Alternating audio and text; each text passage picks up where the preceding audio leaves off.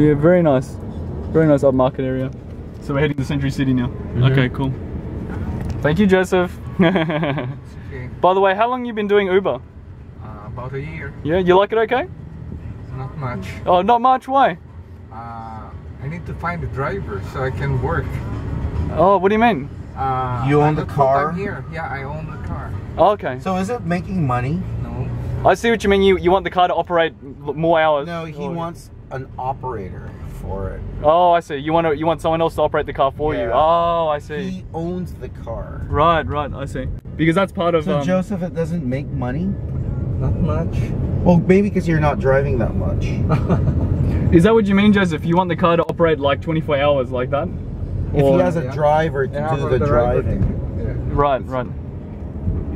No, the problem there is if you don't, your car's not running, you're not earning. No, of course, yeah. Correct. Right? Yeah. You're not earning, so your capital is locked up. Right. Because I thought it might be nice, at least competition for the traditional taxi drivers. Oh no, it's good. I love Uber. Because you know they're infamous for cheating people. You know? Better than taxi. Yeah, for sure. I mean, that's why. Sure, much better. That's why I'm okay about selling my car, because I don't want to maintain a car. Really? I just want to call Uber. Yeah, especially with Manila traffic. And, I was like, yeah. you know, if I took my car, I have to park. Right. Right? It's a hassle. And there's also limited hours you can use the car during the. Yeah, like today it's Monday. I can't use my car today. Right. So what's the rule? After 5 p.m. or after 7 or? You can't use it from 7 to 7, right, Joseph? Yeah, 7 to 7. Wow. Okay. I think it's 7 We to call 7. it a color coding. Right. Yeah, even if Number it's coding. Okay. yeah, even if it's not In Monday color. it's 1 and 2. The last digits 1 and 2 you can use your card. Okay. Tuesday 3 and 4. Oh, I see. 6 and Wednesday. So you have to pay per like different days you can use the car, sort of thing. Yeah. Right. So what about weekends? Same thing? You can use it. Okay, weekends you can use it. And that's to help deal with the Manila traffic and congestion, right? Even though it's not a very good solution, it's the... It's just the a way rules. to limit the number of cars on Oh, and there's an armored car. There's a big armored car. Let's rob the armored car. We'll hijack the armored car. No, joke line. There's a movie called Metro Manila. Have you seen it? No. Okay, it's about armored cars. Yeah, so it's a very good Pinoy movie actually, like very well made. So. Yeah, well, no, it's set here, but it was a foreigner who made it. Oh really? It's a foreign film. It's not. And here's the midget boxing ringside. So yeah. All right, that was Joseph. It was really cool. All right. Well, first time Uber experience. Sorry, we are now at Century City.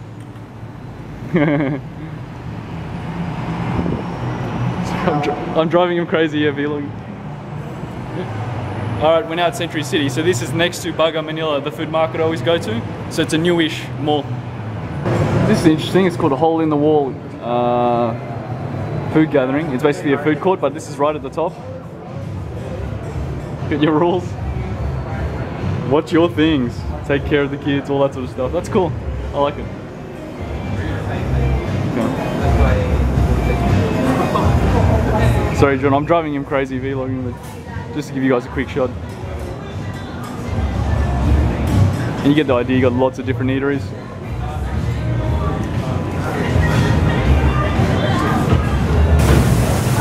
Posporo. Posporo is a Filipino Mexican. So I got myself a burrito, but what got me was it's the chicken inasal flavor, right? So usually that means barbecue chicken. And he's maganda making it. So.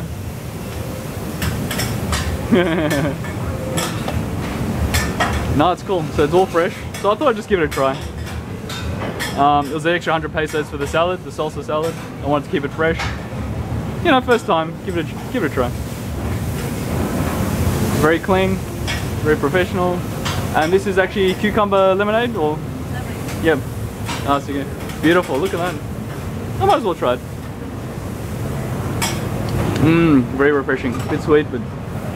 And here's the damage, guys, for those who want to know. So that was 500 pesos all up. It's an upmarket area. But yeah. Okay. How funny. No, no, sorry, there's the buzzer just to show people, yeah, when your order's ready. Mine is obviously ready. Let John out. Sorry, guys.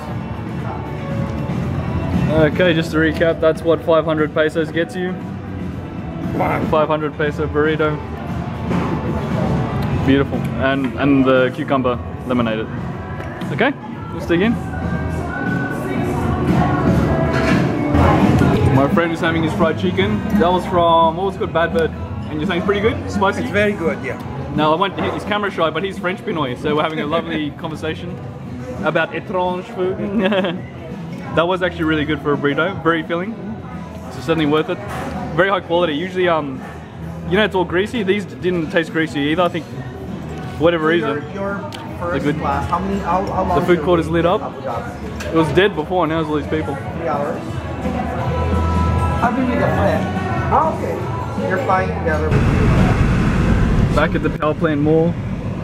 For those that don't know, it's called the power plant because it used to actually be an energy power plant and then it was converted into a mall. Is it still an energy power plant or no? No. Alright, cruising around Makati. But it's nice they made something really great out of it. Made a great... They tore it down. They built it. By the way, quick story. John has a Japanese guy at the Clipper Hotel and he didn't speak much English. So he was speaking to me in Japanese thinking I was Japanese, right? Like, he's a nice guy, but I was like, oh, nah, I don't speak Japanese.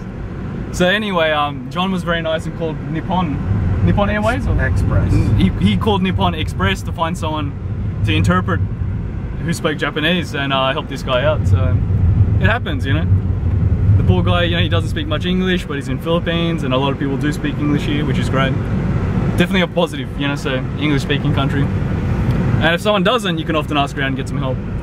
But yeah, very kind of you to help him out, man. It's my job. Yeah, all in a day's work.